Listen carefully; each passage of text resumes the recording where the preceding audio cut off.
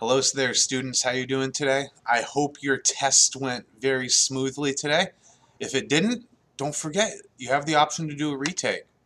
Make sure you read the syllabus on about to test retakes. But we're going to start our second chapter right now.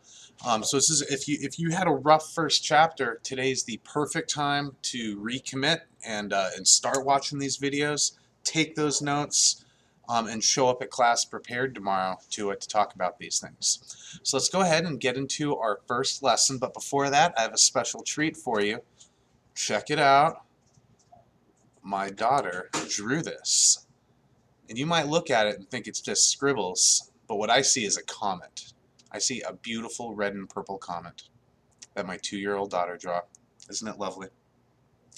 Anyway, because this is new artwork for my wall and everything, I'm going to go ahead and put this on the wall behind us so that we have so that you guys can enjoy some nice pictures of comets and stuff while, or at least in the background while we're doing these math lessons.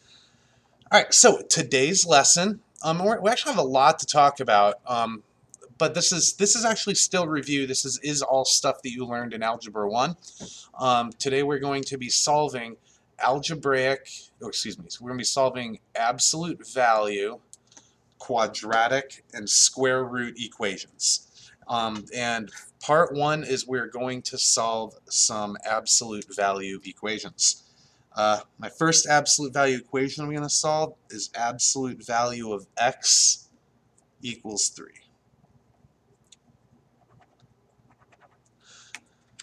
Okay, I'm sorry, I'm a little distracted right now. I'm noticing that up in the screen I'm having I've got like pencil marks. I think I can erase those.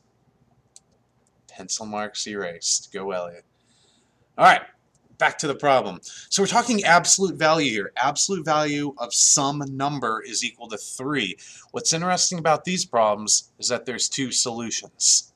Because when you think about it, the absolute value of 3 is equal to 3, but at the same time, the absolute value of negative 3 is equal to 3. Just friendly reminder, absolute value, distance from 0.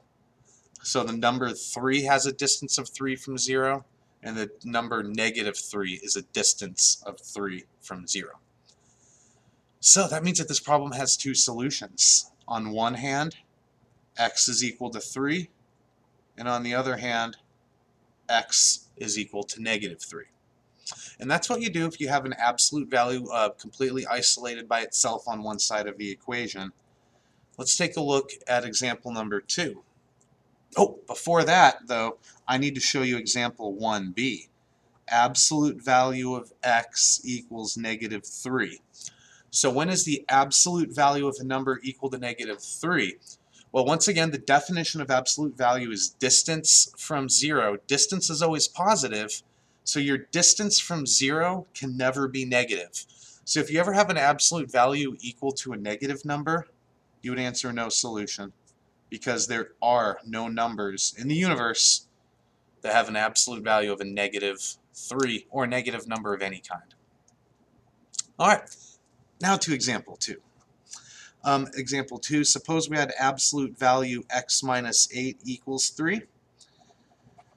Now, when you have the absolute value around the function, around this x minus 8, you're actually going to apply the absolute value first, the exact same way that I did in example 1, except instead of just being x by itself, the x minus 8 will be equal to the positive 3. But then also the x minus 8 will be equal to a negative 3. And I think Elliot's being a little sloppy here with his math. If I go all the way back to example 1, you should put the word or between your 2 answers. X is equal to 3 or negative 3. So down here, it's either x minus 8 equals 3 or x minus 8 equals negative 3. And then you solve both equations individually. This one I add 8 to both sides, and 3 plus 8 is 11. Or this one I add 8 to both sides, and negative 3 plus 8 is 5. So this one has a solution of x equals 11, or x equals 5. Excellent. I have one more absolute value equation for you. Absolute value equation example number 3.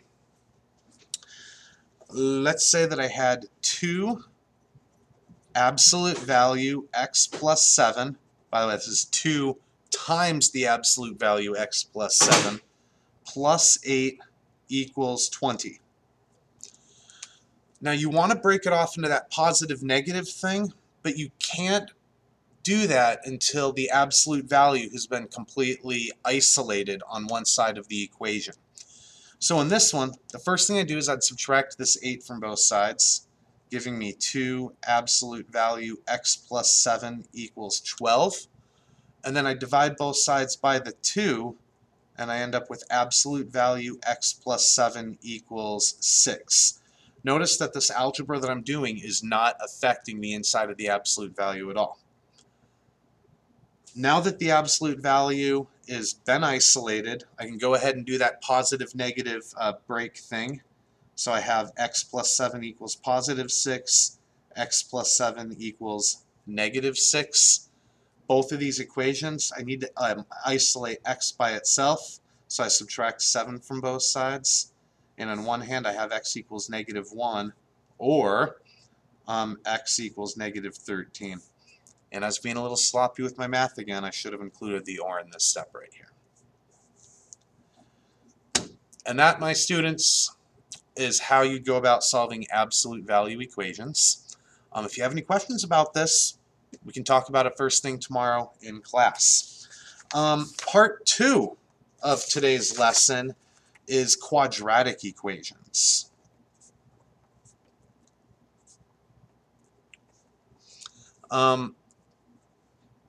Don't be intimidated by the word quadratic. When you see quadratics, it usually means y equals x squared type of equations. Equations that have an x squared in it. And my first example is, let's say that I have x squared equals 16. This is a lot like absolute value in that every single one of these problems is going to have 2 solutions or no solution. And it's possible for 1 solution, but most of these problems will actually have 2 solutions to them. And that's because 4 squared is equal to 16, and also negative 4 squared is also negative 4 times negative 4. That is equal to 16. So, with that said, you have a number squared equals 16. So if you undo the squaring, that means x equals 4 or x equals negative 4. Now, one way to think about this is, if you just like to think of it another way, and this is the algebraically correct way to solve this problem, is a lot of people think of this as you have an x squared and you undo a squared by square rooting it, which is true. You go the square root of x squared will be equal to the square root of 16. Now the square root of x squared, though, this is advanced math there. Most people I know do not do it this way, and that includes high school math teachers. But the square root of x squared happens to be absolute value of x, and the square root of 16 is 4. And then you can break it into your 2 solutions, x equals 4 or x equals negative 4. This is the mathematically correct way to solve this problem, but in all honesty, the work that I usually show is just like this. But if you want to be mathematically correct and awesome, you should solve the problem this way. I hope you guys are having a great day today. Let's take a look at example 2. Oh, no. Before example 2, we should look at example 1b. Let's say x squared equals negative 16. Well, if you ever square a number, kind of like we figured out up here, whenever you square a number, a positive times a positive is a positive, a negative times a negative is also a positive. So it is impossible to square a number and get a negative answer. So if you ever have a problem like this, you quickly answer with a no solution, because you cannot square root a negative number. And then you move on to the next problem.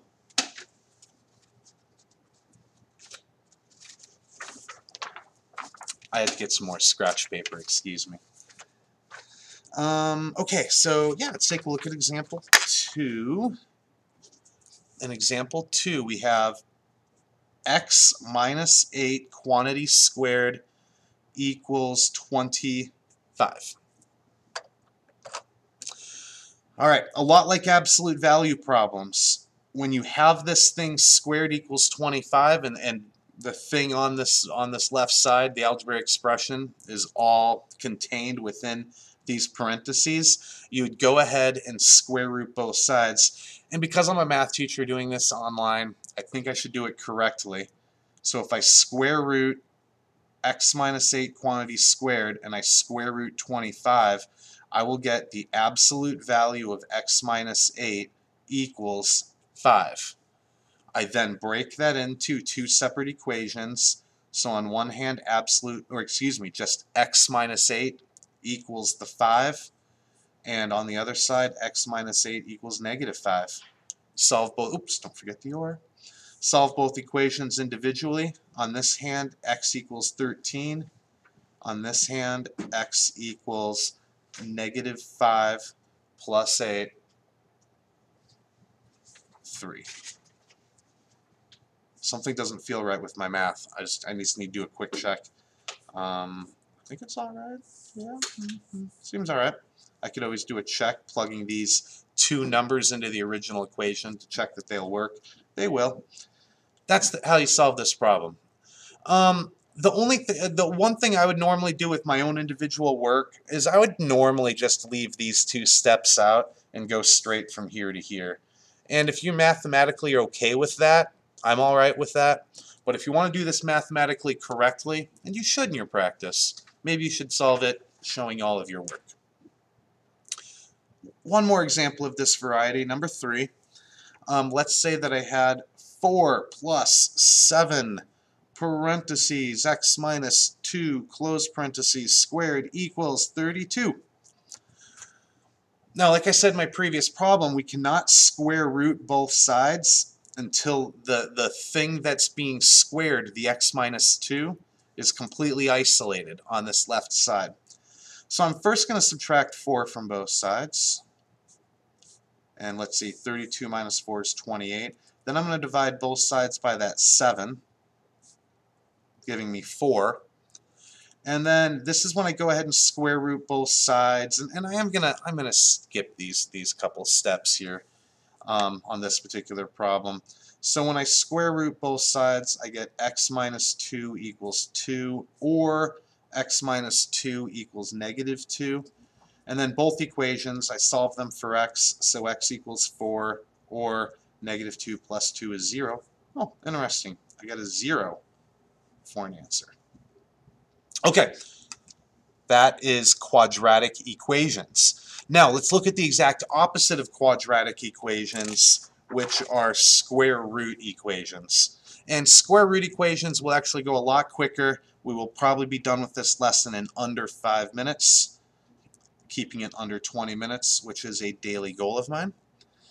So square root equations. Number 1, square root of x equals 9. So on this one, there's not going to be two solutions on this one. When we start graphing equations next week, I'll have a better explanation for it then. But square root, how do you go about the opposite of square rooting a number? Is squaring a number. So for this particular problem, we're going to simply square both sides. The square root of x squared is x. 9 squared is 81. So x equals 81. Not positive negative 81, because you cannot take the square root of a negative number. All right, number 2. Square root x minus 5 equals 7. So the thing that is inside the square root, the x minus 5, it's entirely within that square root. So we're just going to go ahead and square both sides. The square root and the squared will beautifully cancel out, leaving us with x minus 5. On the other side, 7 squared is 49. Add 5 to both sides, and x equals 54.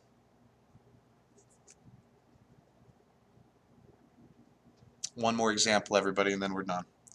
Number 3. 3 square root x plus 4 equals 18.